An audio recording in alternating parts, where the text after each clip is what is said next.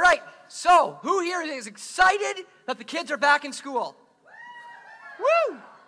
Who's here is excited for all of the busyness of the fall schedule? I heard a lot fewer woohoos. Substantial lot fewer woohoos.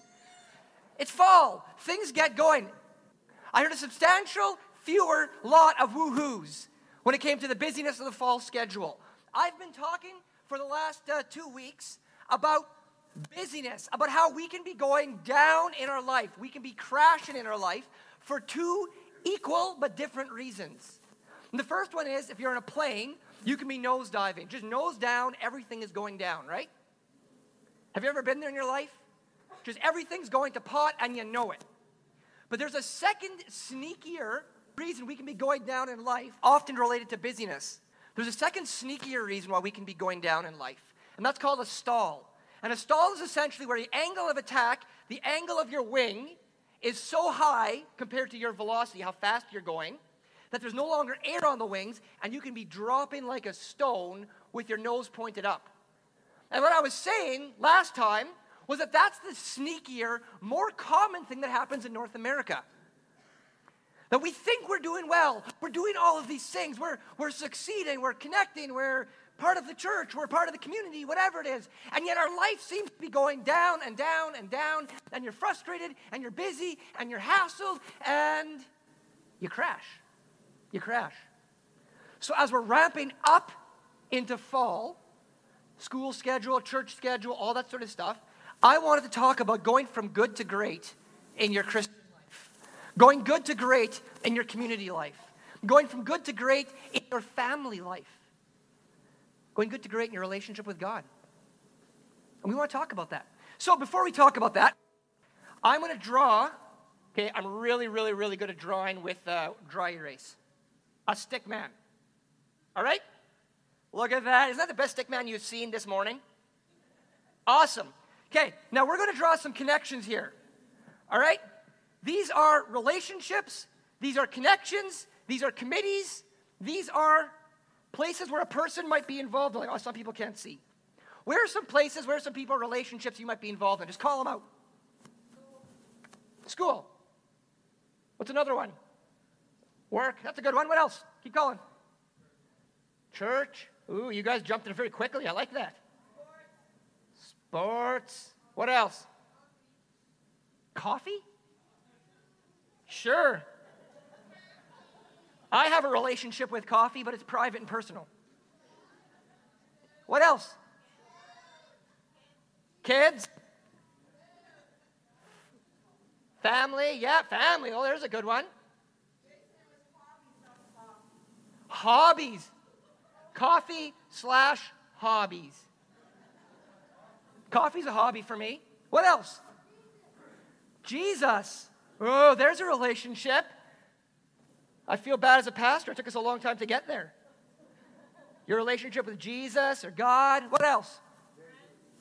Well, we don't have friends on there. Don't have time for friends. What else you got? Neighbors. Oh, that's a really good one. Spouse. Oh, wow. Neighbors. I before E, except after C, you were sounding like A's. And neighbors. Spouse. Okay, that's a good list for now. All right. Are you liking the way this looks? Is this looking happy? Is this looking easy? Is this looking balanced? I'll move it forward a little bit because some of you aren't shaking your head no. I think it's because you can't see it well enough. But are we really done here? Really? Are we actually done? I mean, let's look at work. Do both your spouses work sometimes? Do both the spouses work, the husband and wife? Often, there's actually work one and work two. Work one, work two. Maybe a part-time job, maybe two jobs. Is this a real thing? And then with that, there's the work Christmas parties, maybe. Right? Is that a thing? I know when me and Des first got married, that first year we had married, between our extended family, our close family, our extended family, 2 different jobs, we had 13 Christmas parties in December. 13. We decided some people were getting cut after that. What about sports? I'm assuming you're meaning kids' sports. Because I think if it's an adult sports, we're going to put that under hobbies, because none of you are pro sports players. So we got adult sports. Kids' sports, is it just one? How many sports are your kids involved in combined? 8? 8? Is there hockey? Baseball in summer? Lacrosse? Football? I don't know. Soccer? Each of your kids are involved in another sport as well, right? That's how it goes. Kids. I put kids plural because you got more than one kid maybe. Maybe your kids are growing up, right? This kind of goes under the family in general. Maybe you've got kids who moved away. They don't live around here anymore. I know my brother lives in Mexico. He's not my kid, but he's my brother. And he lives in Mexico. So if I want to visit him, I've got to fly to Mexico, or more likely have him fly this way. Or we talk on the phone, right? That takes some time.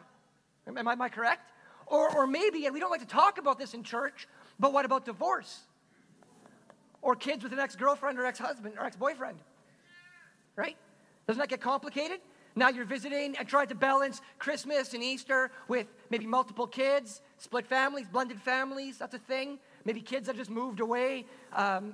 In Des' family, we got family in Vancouver, we got family in Toronto, I got family in Mexico. So family. You got your kids, you got maybe your in-laws live somewhere else, right? Children live, maybe you're empty nesters. Friends. Do you have one friend? 2 friends? 3 friends? Do you see where I'm going? Is it hard to keep up with them? You got your friend that you made that was from the old workplace that you worked at 15 years ago, and once a year you still get together for coffee, and you only get caught up about halfway through the year before the coffee's done, and so then the next year you actually only have finished the last year before you can even start this year. Do you have that relationship too? Am I the only one who's got this trail of old friends from old things that you try to keep in contact with? I don't know what you did in the days before Facebook, so I can just like their post, and then I feel like I'm connected to them, right? See what I'm saying? We can keep going. Church. You throw up in church. Throw up. You show up in church. You know what statistics tell us? Psychologists tell us, surveys tell us, when somebody joins a church, when they walk in through that back door, in the first 3 months, they have to make 6 meaningful connections as a family to feel connected to that church and to be likely to stay past a year. 6. What does that mean? I don't know. Father's going to be on the board, mother's on some young moms group, kids in kids church. Maybe they help out in worship team, or maybe they join up. They're helping out in the coffee team, hospitality. That's a great place. There's 6 meaningful connections that you have to make in a church in 3 months to stay. Feeling overwhelmed yet? Anybody? Yep, you're feeling overwhelmed? The call and response is working great this morning. Amen? Woo! Love it. Thank you so much. And then on top of that, I come up here, and I stand here, and I say, guess what's happening? I come up here, and I say, small groups. Everybody get involved in small groups. Small groups are the new thing for fall. We're going to be launching small groups. We're going to be having small groups. We need small group leaders. We need small group hosts. You need to join a small group. Every week, we're going to meet with a small group, and you go, small group. That's a big one. Oh, we're supposed to be involved in small groups. How is this supposed to work? You feeling overwhelmed? There's an old proverb, an old Chinese proverb. The beginning of all wisdom is to call something by its real name. The beginning of all wisdom is to call something by its real name. What is this? Can you name this? Call it a real name. Busy? Chaos? What else? Stress? What else? Chaos? Insanity? What else? A board that I drew on. Well, this is factual. I like that. This is a board that I drew on. My name is Jason. Hi. Stress, busy, worry, insanity, chaos, unmanageable, disconnected, hassle. Are these all words we can describe? The beginning of wisdom is to call something by its real name. There are people here who call this life. But I don't call this living. I call this stalling. I call this crashing with your nose pointed up. Right? Crashing with your nose pointed up. The average family in this building, statistically, has 35 connections, and they don't connect with each other. So your work friends don't talk to your church friends, aren't seen at your kids' church sport or your kids' sports things. aren't connected with your neighbor, who isn't connected with your relationship with Jesus, who isn't one of your close friends, who isn't part of your family. 35 separate lines make your life on average in the average North American family, and your lines don't touch. I know this is as indicting to you as it is to me, but it's true. Call something by its real name, right? The beginning of wisdom is to call something by its real name. What's a friend? What's the real name for a friend? Somebody you used to be close with, and now you connect once a year. Somebody you knew at your old work, and now you have a like on Facebook. Is that basically what your friends are? I apparently have, 670 friends. So I talk to 2 of them a day in a cycle. Or if I talk to 1 a day, it takes me 2 years to get through all of my friends. Is this true? Is this relationship? Is this connection? Is this intimacy? Does this matter? Is this anything more than just hassle and stress in your life? Psychologists also tell us that in each one of these relationships, you're playing a different character. Amen? So if somebody comes into your workplace and says amen, do you yell, amen, praise Jesus, at your workplace? But if I say amen here, you say amen. If I say I have a backache, you say, can I pray for you, brother? But if somebody at school says I have a backache, you say, oh, have you tried Rebecca's set? Right? You're playing a slightly different character. I mean, I'm picking on the outward examples, but the reality is you're playing a different character. Do you want to feel real pressure? Invite me down to your workplace to talk about God. How many of your friends know you love Jesus? A lot of compartmentalizing, isn't there? A lot of compartmentalizing. You have 35 different relationships on average as a North American family, and you're playing a slightly different role in each one of them. And psychologists tell us you have forgotten who you really are. You don't know who you are anymore. You are drowning in connection. And it's a disease that has a name. It's called crowded loneliness. Crowded loneliness. You are surrounded by people. You are virtually drowning in people and things to do and things to be a part of, and you have no deep, meaningful connection, no intimacy, no real people in your lives, or so few, and they're so diluted. You're drowning in connection. Your nose is up and you're falling. And here we come along as a church. Here I come along as a pastor, and I talk about all these things to add. Small groups to add. I believe in the power of small groups. Personally, I do. They've had such a huge impact in my life. At almost every major struggle I've had in the last 10 years, a small group has been absolutely instrumental in caring for me, in praying for me, in building me up. I believe in the power of small groups. I've seen lives transformed by them. But not by making a 36th connection to the 35 you're already juggling. North Americans are the loneliest people, self-reported loneliest people on the planet. Go to war-torn Somalia. Go to a Lebanese refugee camp filled with expat Syrians, and they will not rank themselves as lonely as North Americans will.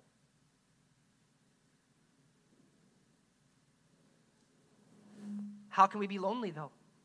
Look at everybody here. Look at all of our connections. Look at all of our friends. We rank ourselves as the loneliest people on the planet. Genesis 2, verses 18. It's not my key verse. If you want my key verse, you can turn to Luke 10 already. But Genesis 2, verses 18. Then the Lord God, who's creating the world, and he creates the trees and the water and the light and the dark and the animals, he said, this is good, this is good, this is good, this is good. Then in verse 18, he looks and says, then the Lord God said, it is not good for the man to be alone. It is not good to be alone. It is not good to be alone. That's not saying it is good to be drowning in connections, crowded in loneliness. It's not good to feel alone. It's not good to stand alone. This is God talking. This is not good, says the Lord our God. There was a wonderful study. It looked at heart patients who went through open heart surgery and the recovery afterwards. It's quite a large study, statistically significant. What they found was there was two very, very large factors that contributed to healthy recovery, and everything else ranked much, much lower. That's the quality of hospital. That wasn't the doctor who worked on them. It wasn't their age. It wasn't their physical exercise beforehand. Those were all ranked 3rd, 4th, 5th, 6th, 7th, 8th, and below. The top two determinants for recovery from heart patients was depth of connection with other people. Not number, depth of connection with other people. And number two, if people rank themselves as gaining comfort from religion. Let's put this a simpler way. Love man, love your God.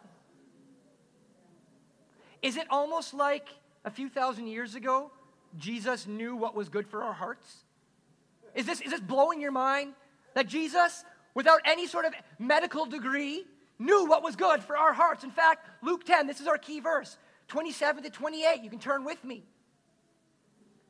Jesus is being challenged. It says, he answered, love the Lord your God with all your heart, with all your soul, with all your strength, with all your mind, and love your neighbor as yourself.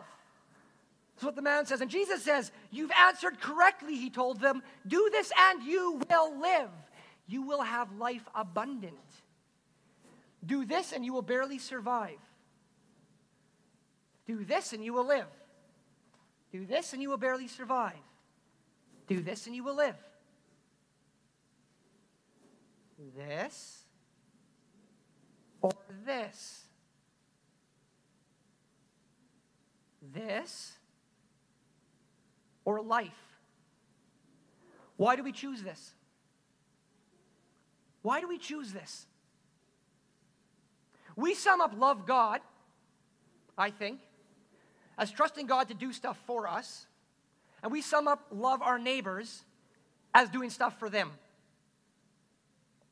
We sum up love God as trusting God to do stuff for us. And we sum up love our neighbors as doing stuff for our neighbors.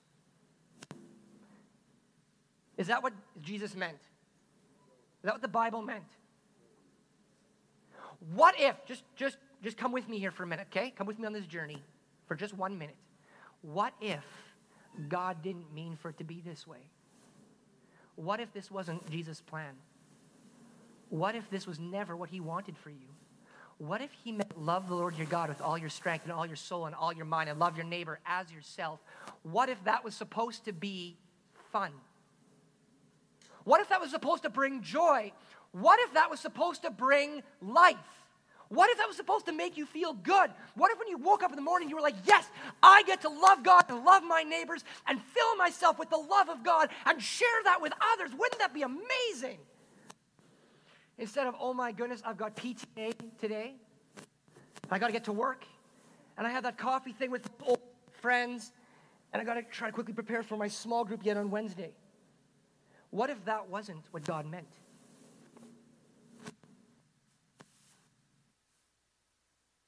I'm just going to switch here for a bit.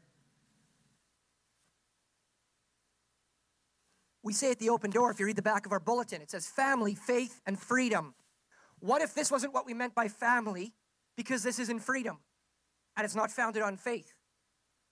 What if this wasn't what we meant by family? When we actually have real deep intimacy, real connection with people, it brings life. It's like when Adam was lying on the ground in the dust and Eve had been formed beside him. And they were literally made out of the same flesh. And the same God had breathed the same breath in both of them. And they were side by side. And God looked down and he said, what did he say it was? This is very good. Very good. He breaks the narrative. This is good, this is good, this is good. Guys, this is not good. Get connected in real intimacy and it's very good. You don't get drawn up into who God is alone. I just did a wedding yesterday. That was very good. That was real intimacy. That was real meaning. That was real relationship. That was very good. So crowded loneliness is killing us. It's killing our hearts. It's killing our joy. It's killing our witness. Because who wants what we have if we don't even want what we have? Right? What kind of witness is this? Come and join the church. We're going to add 13 more things to your schedule until you can't walk by Friday.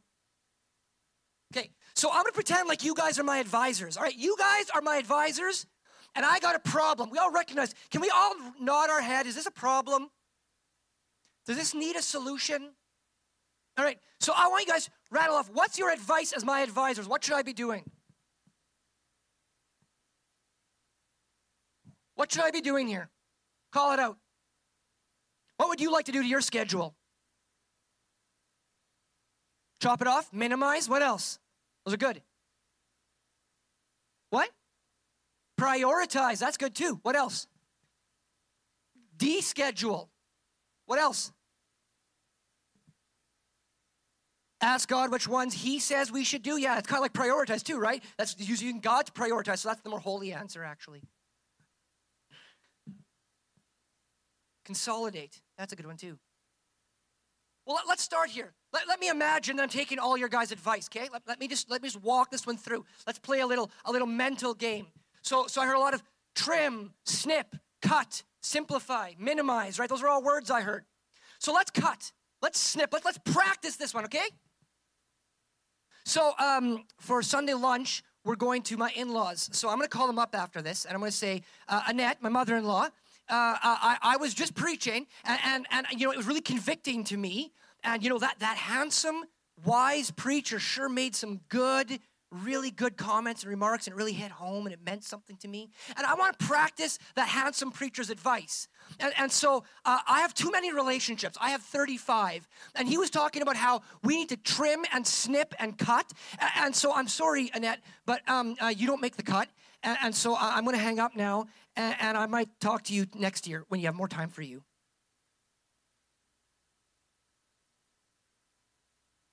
Why do I automatically become the mother-in-law? Because it's fun, and she's not here, and she's so nice, she's still going to feed me chicken later on today.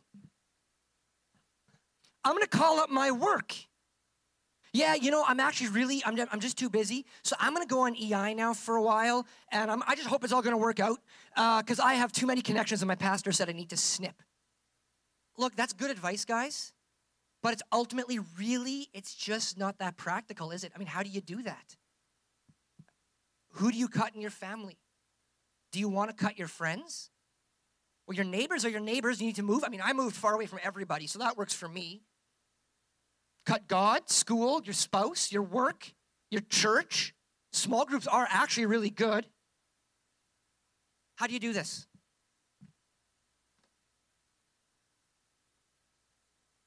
We're going to try a little experiment here. I'm going to show you how good I am at drawing, because I'll repeat my amazing stick man. He's a little bigger so you can see him. I'm going to write neighbor. Whoa, neighbor doesn't have a U.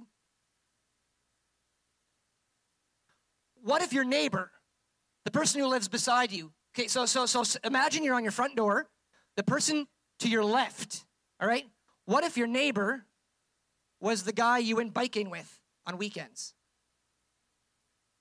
And what if the person who your kids play sports with, you know, that person who sits in the stand beside you, what if they came biking with you?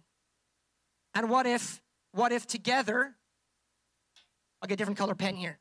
What if together, that was your small group? In fact, what if we got really wild here and we put God and our relationship with Jesus into that small group? And what if these people were the same people you went to the same church with? You see where I'm going with this? What if we actually liked the people we hung out with? What would happen if we actually liked to spend time with the people we were connecting with? What would happen if this fall, instead of starting a small group in a different community with different people who you don't already know, what if you endeavored to find the small groups closest to you? What if you invited your friends? What if you invited your employees, your coworkers? In fact, what we did when we did 40 Days in the Word is I talked to as many people from as many different communities as I could find, so that we had one in St. Jean and one in Albany and 3 or 4 in Morris and one in Low Farm and one in Rosenort, so that there was one close to everybody, because I think this is better than this. I can't manage that. I can't manage that. I can manage this. In fact, a little over a year ago, there was a guy named John. He was helping me out in my house for a while. That was awesome. That was awesome. Because the guy I worked with was the guy I came to church with, was the guy I ate lunch with, was the guy who came over to watch movies with me, was the guy I prayed for, was the guy I was walking with. It was the same guy. And you know what? He became a very, very good friend of mine. And you know what? Our relationship was pretty awesome, and it was life-giving to me. It never felt like a drain to me, because I actually just liked hanging out with the guy. What if you were meant to like hanging out with the people in church? Some of you just woke up there. Are you hearing me? What's your life like? Have you actually drawn out your connections? You can smell a challenge coming, by the way, can't you? I'm already pivoting towards the challenge. Here's the deal. We're launching up for fall, and we're starting small groups. There's a bunch of small groups that are going from last year. There's some new ones that are probably starting soon too as well, and that's awesome, and that's great. But I would actually like to see just about everybody in a small group, but I don't want this to be an extra thing on top of all your other things. I would love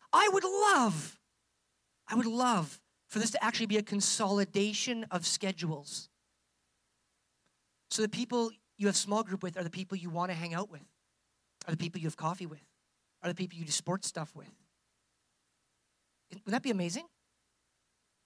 Would that be freeing? Would that feel like extra? Or would that feel like it might be freeing? I'm going to invite the band to come up. I want to issue a challenge to you this morning, and I'm really serious about this challenge. Because I believe in the power of small groups, but I don't believe in the power of busy. Busy is definitionally a distraction from who God is to you. Busy by definition, stress by definition interferes with your relationship with Jesus. Too many connections, crowded loneliness, kills, discourages, frustrates, waters down till there's no effect.